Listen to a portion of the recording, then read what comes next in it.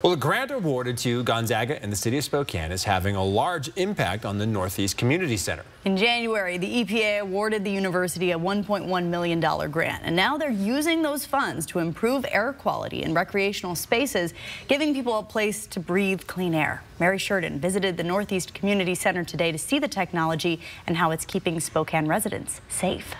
We service this neighborhood. These are our neighbors. These are our friends. The Northeast Community Center has often been described as a safe haven for residents in Spokane. But soon, the nonprofit will literally provide the community a breath of fresh air. And air quality sensors like the ones behind me help people at the Northeast Community Center judge what the air quality is outside and inside.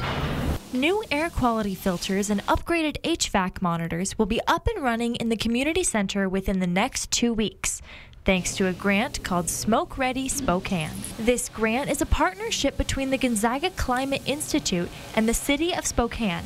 And so again, the concept was to provide these safe havens, these smoke readiness centers, resiliency centers that could help residents avoid potential harmful smoke. Facilities manager Nick Bocut showed me the new air quality sensors, monitoring conditions both indoors and outdoors. Filtration systems are currently being installed. Looking ahead, both Gonzaga Climate and the city of Spokane tell me that they want to build a wildfire smoke preparedness plan, which would give community centers guidelines to keep people safe during a wildfire-related emergency. A city council member shared a concern with this plan on Monday, worried it may draw the unhoused population to these centers. Got kids in these locations. You cannot be pushing, folks experiencing homelessness into these locations. And if that's the goal, then I couldn't be more opposed to this. We are following this plan closely.